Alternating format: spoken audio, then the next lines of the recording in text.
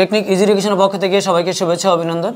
সপ্তম শ্রেণীর শিক্ষার্থীদের জন্য উপপাদ্যের অধ্যায় থেকে নতুন একটি পর্ব নিয়ে এসেছি। এই পর্বে উপপাদ্য 4 এর সমাধান দেখাবো, অর্থাৎ উপপাদ্য 4টাকে আমরা একটু ব্যাখ্যা বিশ্লেষণ করে প্রমাণ করব।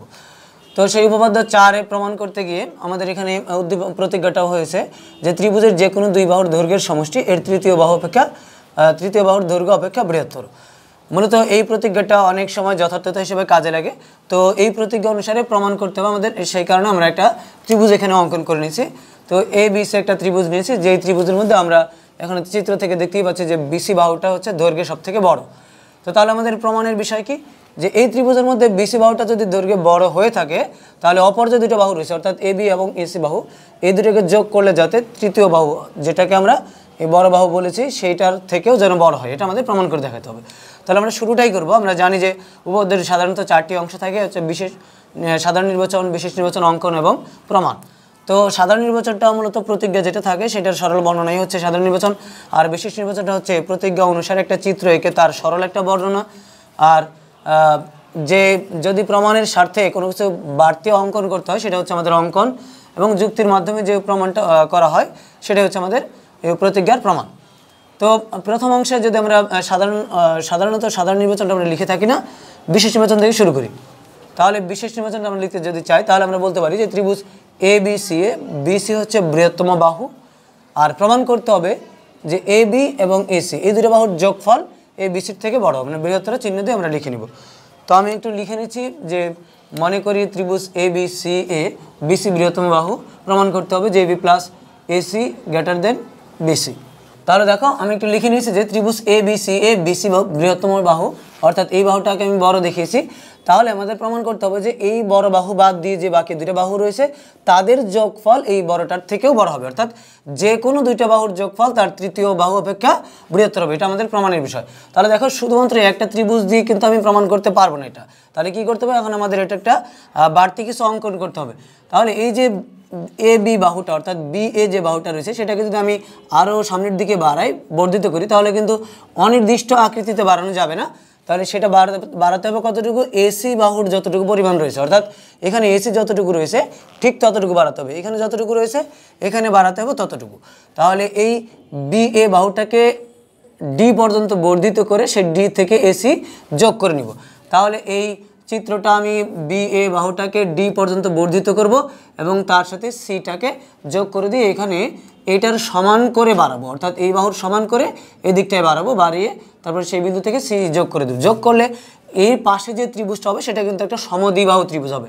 তাহলে দেখো আমি এটা একটু এঁকে নিচ্ছি, এই বি এ বাহুটাকে এসির সমান করে ডি পর্যন্ত বর্ধিত করে নিয়ে সিডি যোগ করে আমি একটু বর্ধিত করে নিচ্ছি, আর সেটাকে আমি অঙ্কন হিসাবে লিখে নিব। যেহেতু বাড়তি আমি অঙ্কন করব, তাই আমি এটা একটু লিখে নিব যে অঙ্কন, অর্থাৎ এটাকে এঁকে তারপর সেটার বিবরণটা আমি এখানে দিয়ে দিব। তাহলে দেখো যেমনটা বলেছিলাম যে বি এ বাহুটাকে আমরা ডি পর্যন্ত বর্ধিত করে নিয়েছি, এবং বর্ধিত যে করেছি সেটা যেন এই এসি বাহুর সমান হয়, অর্থাৎ এসি যতটুকু এডি যেন ঠিক ততটুকুই হয়। তো সেটাকে সাজিয়ে লিখেছি যে অঙ্কনের ক্ষেত্রে বি এ বাহুকে ডি পর্যন্ত বর্ধিত করি যেন এডি সমান এসি হয়, তারপরে সিডিটা আমরা যোগ করে নিয়েছি। তাহলে এখন দেখো যে এখন এই পাশের ত্রিভুজটা চিন্তা বাদ দিয়ে শুধু এই পাশের যে ত্রিভুজটা রয়েছে, যেটা আমি টিক চিহ্ন দিলাম, এই পাশের ত্রিভুজটা হচ্ছে একটা সমদ্বিবাহু ত্রিভুজ। আর সমদ্বিবাহু ত্রিভুজের ক্ষেত্রে কিন্তু আমরা একটা বৈশিষ্ট্য জানি। সেই বৈশিষ্ট্যটা হচ্ছে যে এখন যদি আমি ত্রিভুজ নিয়ে আলোচনা করি এ ডি সি, এই ত্রিভুজটার ক্ষেত্রে যদি আমরা আলোচনা করি, তাহলে সেই ত্রিভুজের মধ্যে এডি বাহু এবং এসি বাহু এই দুটা বাহু কিন্তু সমান। আর যদি কোনো ত্রিভুজের দুইটা বাহু সমান হয়, তাদের বৈশিষ্ট্য হচ্ছে ওই সমান বাহুর বিপরীত কোণগুলো পরস্পর সমান হবে। অর্থাৎ এটা বইয়ের ভাষায় যদি আমরা বলি তাহলে বলতে পারি এভাবে যে সমদ্বিবাহু ত্রিভুজের ভূমি সংলগ্ন কোণদ্বয় পরস্পর সমান। তবে এই কথাটা অনেকের কাছে কঠিন লাগে, তাই আমরা সহজ করে বলে থাকি যে সমান বাহুর বিপরীত কোণগুলো সমান। তার মানে এই যে বাহুটা রয়েছে সেই বাহুর বিপরীতের কোণ হচ্ছে এইটা, এবং এই যে বাহু রয়েছে সেই বাহুর বিপরীত কোণ হচ্ছে এই অংশটুকু। তাহলে এই দুটো কোণ পরস্পর সমান। কেন? কারণ এটা হচ্ছে সমদ্বিবাহু, এই বাহু দুটো হচ্ছে সমান। তো এই ক্ষেত্রে আমরা এখন প্রমাণ লিখতে পারি। প্রমাণের ক্ষেত্রে শুরুতে আমরা লিখব যে ত্রিভুজ এডিসি অর্থাৎ প্রমাণ। তুমি দেখবে তোমার বইয়ের মধ্যে আলাদা করে ধাপ যথার্থতা এইভাবে ছক করে দেওয়া আছে। তো ছক করে দিতে চাইলে দিতে পারো, সেক্ষেত্রে কোনো বাধা নেই। তবে ছক করে দিতে চাইলে এটা একটু বাড়তি সময় নষ্ট করে। সরাসরি যদি তুমি লিখতে চাও যে ধাপ 1 এর মধ্যে আমরা আলোচনা করব হচ্ছে এই ত্রিভুজটা নিয়ে, যে ত্রিভুজ ADCA, AD সমান AC, ADC এই পাশের এই ত্রিভুজটা, একটা ত্রিভুজকে 6 ভাবে নামকরণ করা যায়। তো কেউ যদি ADC না বলে যদি বলে ACD তাও হবে, যদি বলে DAC, এইভাবে ঘুরিয়ে ঘুরিয়ে 6 ভাবে বর্ণ চেঞ্জ করে করে একটা ত্রিভুজকে বলা যায়। আর একটা কোণ বলতে চাইলে সেটা সর্বোচ্চ 2 ভাবে বলা যায়। তো সেক্ষেত্রে ত্রিভুজ যেভাবেই বলো কোনো সমস্যা নেই। তো ত্রিভুজ ADCA, AD এবং AC বাহু দুটো হচ্ছে পরস্পর সমান।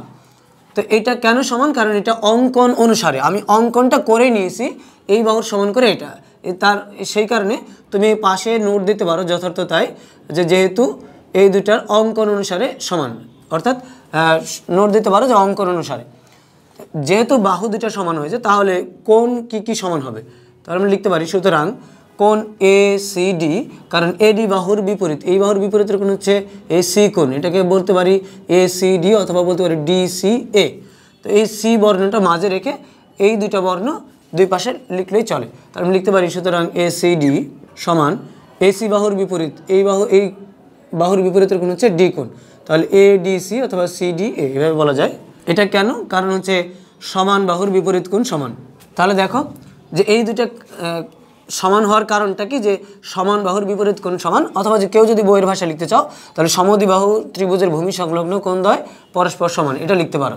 তো দেখো ACD আর ADC, এটা আমি A বর্ণ থেকে D কোণটা লিখেছি, তাহলে এটা আমি ACD, অর্থাৎ এটাকে আমি তো এভাবে লিখতে পারি যে কোণ ACD, অর্থাৎ এই কোণটাকে ঠিক রেখে এই কোণটাকে যদি আমি চেঞ্জ করতে চাই তাহলে এই D কোণ ঠিক রেখে বিন্দু আমি A থেকে শুরু না করে আমি কিন্তু B থেকে শুরু করতে পারি।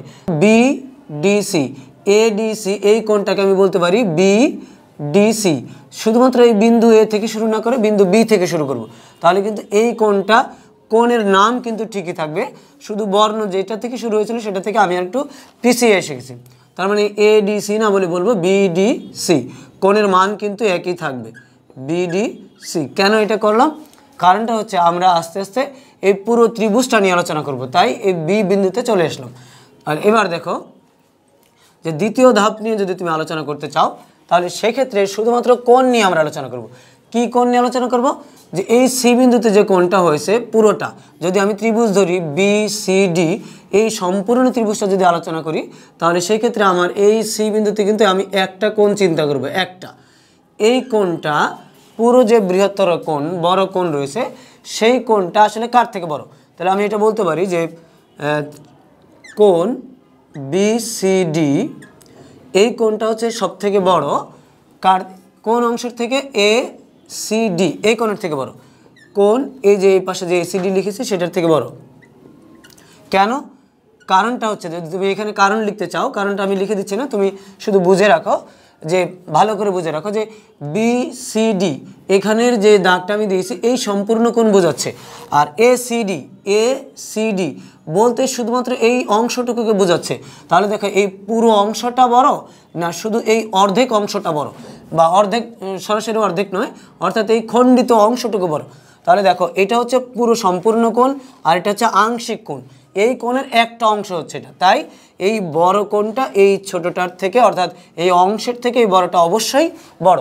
এখানে তুমি কারণটা লিখে দিতে পারো যে কারণ এই কোণটার এটা হচ্ছে এই কোণের একটা অংশ, তো তুমি সেভাবে একটু নোটটা দিয়ে নিতে পারো যে এইটা হচ্ছে অর্থাৎ কোণ ACD কোণ BCD এর একটি অংশ মাত্র, এটা লিখতে পারো।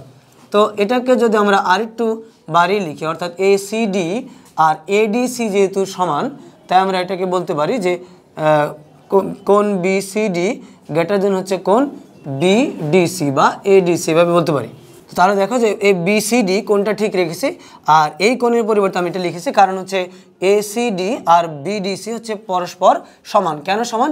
কারণ ADCর পরিবর্তে D কোণ আমি ঠিকই লিখেছি, যে Dটা বর্ণটা মাঝখানে রয়েছে, শুধু A বিন্দুটাকে আমি পিছিয়ে নিয়ে এসে B বিন্দুতে পৌঁছেছি। তাহলে ACD আর BDC যেহেতু সমান, তাহলে BCD এই কোণটা ACDর থেকে বড় হলে সেটা BDCর থেকেও বড় হবে। এখন আমরা পরবর্তী ধাপ নিয়ে যদি আলোচনা করি তাহলে দেখো পরের যে অংশটা সেটা হচ্ছে আমরা সম্পূর্ণ যে ত্রিভুজটা রয়েছে সেই ত্রিভুজ নিয়ে আলোচনা করব। সেই ত্রিভুজের মধ্যে অর্থাৎ 3 নম্বর ধাপে ত্রিভুজ BCDA, তাহলে BCD ত্রিভুজের মধ্যে কোণ বিডিসির থেকে বিসিডি কোণটা বড়, তাহলে আমরা লিখতে পারি কোণ বিসিডি গ্রেটার দেন কোণ বিডিসি, অর্থাৎ বিডিসি কোণের থেকে বিসিডি কোণটা বড়। আর এখন আমরা জানি যে জানা কথাটা তাহলে যে বৃহত্তর কোণ যেটা সেটার বিপরীত বাহু যেটা রয়েছে সেটা বড় ক্ষুদ্রতর কোণের থেকে। তাহলে বৃহত্তর কোণ হচ্ছে বিসিডি, এই কোণের উল্টা দিকের বাহু হচ্ছে এই বি থেকে ডি পর্যন্ত, তার মানে হচ্ছে বিডি, বাহুটা হচ্ছে বিডি, এটা বড় বাহু। আর বিডিসি অর্থাৎ বিডিসি এই কোণের উল্টা দিকের বাহু অর্থাৎ বিপরীত বাহু হচ্ছে বিসি, তাহলে বিসি বাহুর থেকে বড়।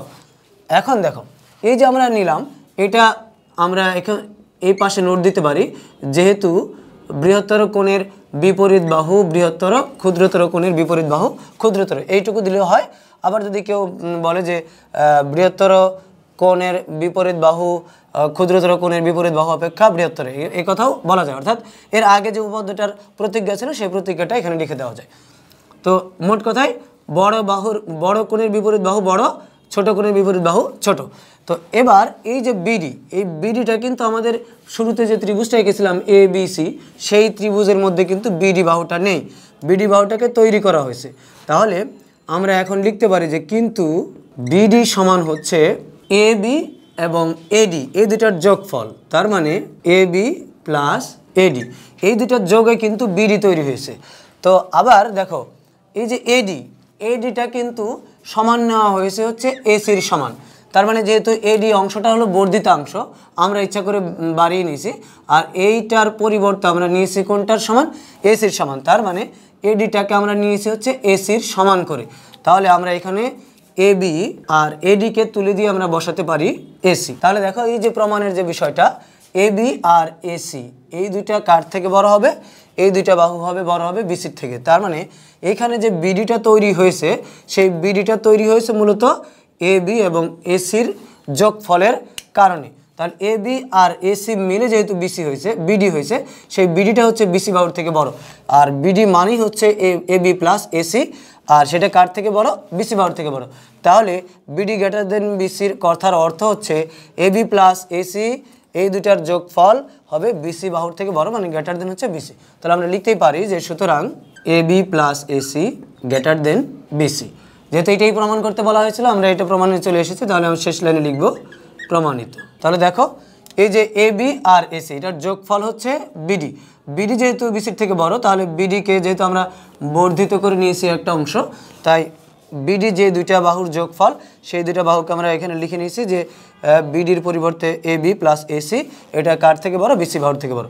তাহলে আমাদের প্রমাণের বিষয় ছিল হচ্ছে যে বৃহত্তর যে বাহুটা সেটার থেকেও বড় হবে কখন, বাহু যে অপর যে দুইটা বাহু থাকে সেই দুইটা যোগ করলে। তো দেখো এই উপপাদ্যটা প্রমাণ বুঝতে চাইলে অর্থাৎ চিত্রটা অঙ্কন করে নিয়ে সেখানে দুইটা বিষয় মূলত খেয়াল রাখতে হবে যে সমদ্বিবাহু ত্রিভুজের কোণের সমদ্বিবাহু ত্রিভুজের বৈশিষ্ট্যটা কেমন, আর সেটার সাথে যে বৃহত্তর কোণ নিলে তার বৈশিষ্ট্যটা কেমন। বৃহত্তর কোণ নিয়ে আলোচনা করলে তার বিপরীত বাহুটা বড় হবে, ক্ষুদ্রতর কোণ তার বিপরীত বাহুটা ছোট হবে। আর যখন সমদ্বিবাহু ত্রিভুজ নিয়ে আলোচনা করব তাহলে সেই ক্ষেত্রে বাহু দুটার যে দুইটা বাহু সমান দেখিয়েছে তার বিপরীত বাহু দুটা পরস্পর সমান হবে। মূলত এই তথ্যগুলো কাজে লাগিয়ে এই যুক্তিতর্কগুলো দিয়ে মূলত প্রমাণটা করা যায়। তো আশা করি এই পর্ব থেকে তোমরা উপপাদ্য 4-এর সমাধান বুঝতে পেরেছ। পরবর্তী পর্বে আমরা অনুশীলনীর অঙ্কগুলো নিয়ে সমাধান নিয়ে আলোচনা করব। তো সেই পর্ব দেখার আমন্ত্রণ জেনে এই পর্বটি এখানে শেষ করছি। খোদা হাফেজ।